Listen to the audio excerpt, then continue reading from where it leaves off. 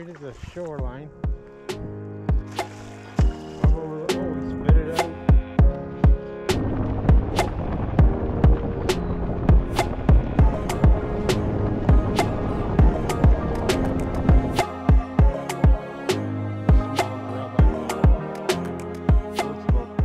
We have been having a terrible time locating the crappie so far this year. So today we're going to do something a little different. Same lures, but we just had a massive snowstorm. No, not a snowstorm. It's 75 degrees. We just had a massive storm go through this morning at about 4 and, well, lasted from 4 to 6 o'clock. Soaked everything. Thunder, lightning, the whole kit and caboodle. Well, right now, the sun's out. But they're expecting another storm this evening. So we are going to head down there now real quick, see if we can get on the fish, you know, see if they're biting between storms. I don't know. Maybe you know, but we're going down there to check it out.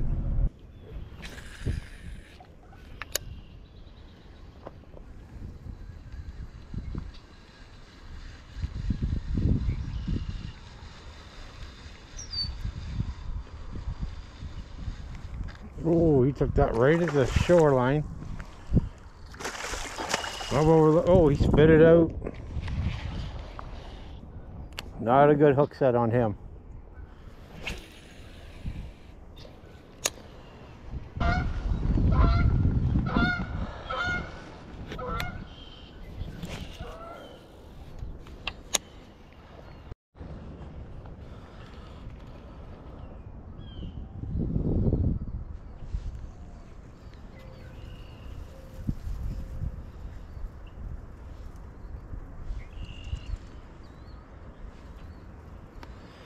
We are back here at the same spot.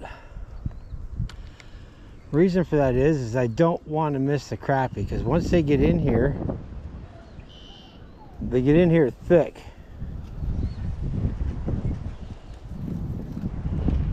You can catch them just about every cast, but if you miss them, you miss them.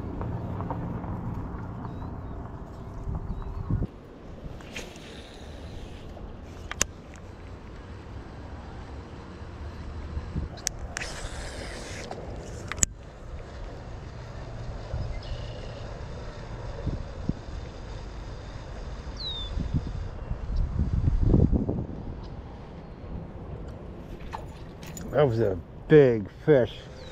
Big fish.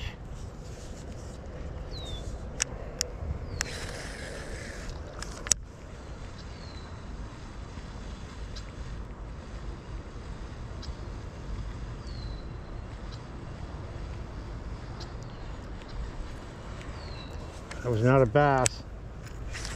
I'm not sure what that was. It might have been a pike.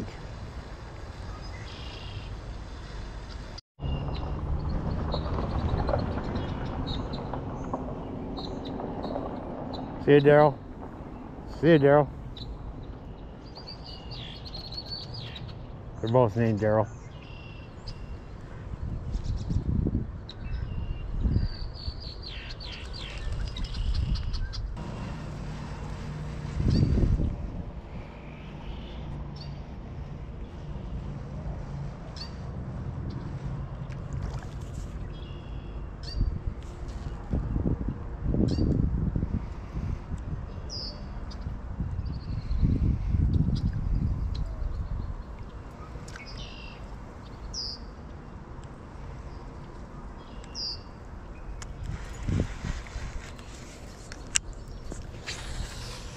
There's another one, short biting.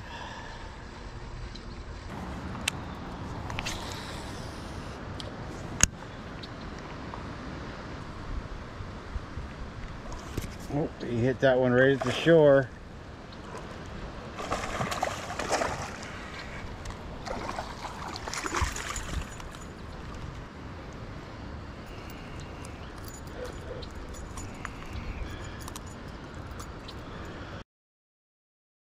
Well, that guy did not have any commitment issues. Not what we're after, but we'll take it. I just switched to a smaller spinnerbait. I got a Guggen 1/4 ounce spinner bait with a clear plastic tail. Trying to downsize it just a little bit here.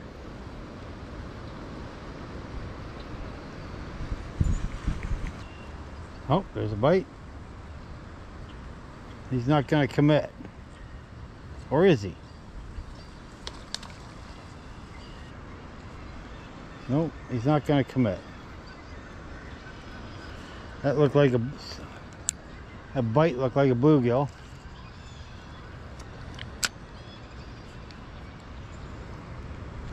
I'm going to move on up the creek and see what's going on down that way.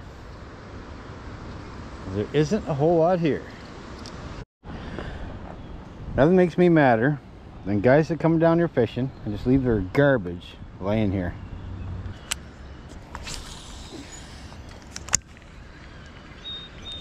As soon as it hit the water. What are you? No, not what we're after.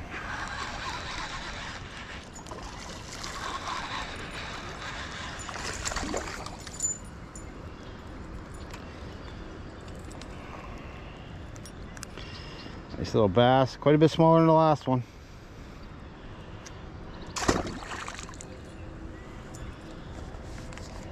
That guy did not have any commitment issues at all. As soon as it hit, he took it.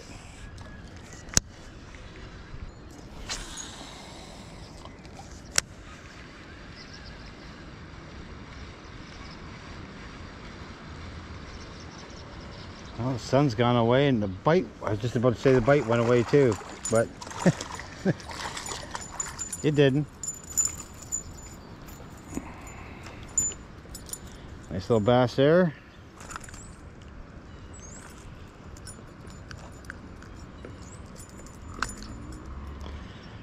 Not too bad.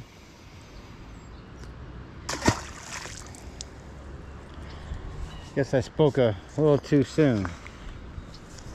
And again, no commitment issues on that fella. Well, that's going to do it for down at the creek. It's really hard to keep them bass off there. We're not targeting them. Again, it's illegal to target them. But if you're looking for the dogfish, they're in the same habitat and they pretty much hit the same lures. So it kind of is what it is. You just try to keep them as stress-free as you can and then release them. But that's it. So, do the fish bite between storms? Well, sort of. I don't know where the bluegill and the crappie were. Obviously not where I was, but we'll try it again. We'll keep plugging along. We got to hit them sooner or later. We might have to take a road trip to Shrewsbury because that's where the bulk of them are. It's just a bit of a drive. But anyway, that's all I got for today's video. Hope you all enjoyed that.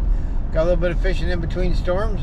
Taking a break from working on Mom's Saturn, which is probably what I'm about to go do right now. So we'll see you all in the next one.